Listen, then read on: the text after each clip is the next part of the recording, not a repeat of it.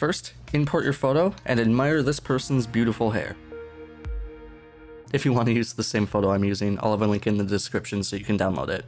With your subject layer selected, come over to the selective brush tool. Then, the process is very similar to my sky replacement tutorial if you watch that.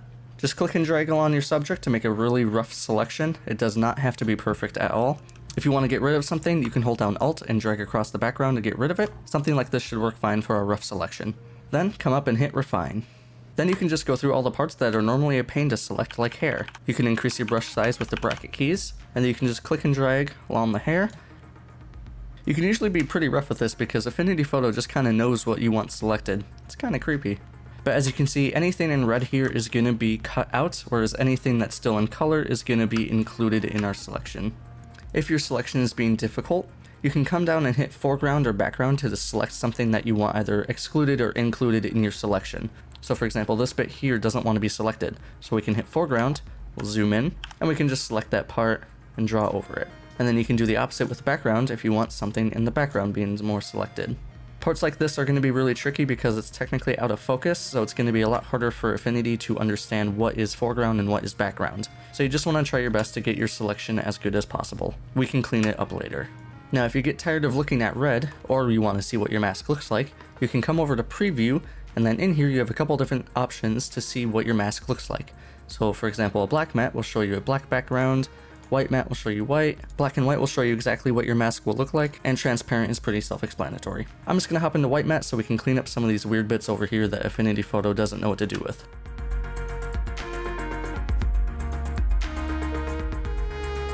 Now even with all these fancy algorithms, it's going to be pretty hard to get a perfect mask, so we can help kind of refine it a little bit further by using the settings inside the refine selection. So we can smooth out our selection a little bit, we'll just drag that up, and that will just kind of smooth out our selection so it's a little less harsh. We can even feather it a little bit to make it even less harsh. And if you want, you can ramp up and down your selection so you can either expand or contract your selection.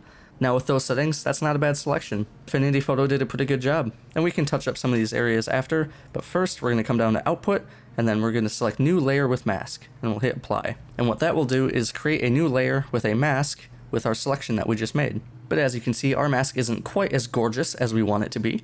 So with that mask selected, you can grab your brush tool, and with that brush selected, you can either use black or white on that mask. So now if you draw on with black, it will remove something from your selection, and if you draw on with white, it will bring back your selection.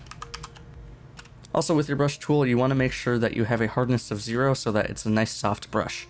So now we can just go into these areas and just do a little bit more cleaning up to try and get it as best as possible. But once you've done that, you have successfully cut a person out from the background. This one was a bit rough because of all the hair and some of the bits were out of focus, and you could definitely spend more time to make your mask perfect, but I hope this helps you make a good selection of your subject. So now you can go on to add any sort of fancy edits that your heart desires. But with that, if you guys found this video helpful, please consider liking and subscribing. I hope you guys have a great day. See ya.